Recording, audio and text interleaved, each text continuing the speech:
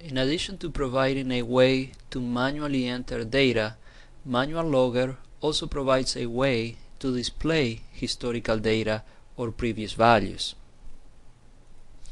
The data is displayed in the usual PyTrends. Additionally, a lot of information is displayed on the tags for which data is being collected. Let's see an example of this. I have opened Manual Logger and I created a new tour called Experiment 160. This tour is made up of 4 different tags which are being displayed on this pane in the lower right corner of the window. The entire pane on the right provides information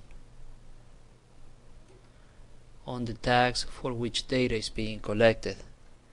That information includes the tag name, information on the type of data that the tag contains. If I want to see a list of all of the tag attributes, I can also do that.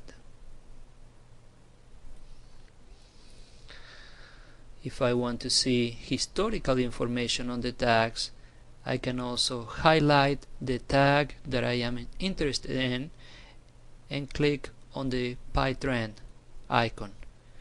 That will create a trend showing the historical values for that tag.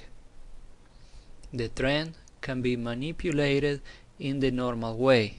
I can select sections of the trend where I can zoom in and revert back to the default view. All of this information is useful when collecting data to compare our current values to recent collected values.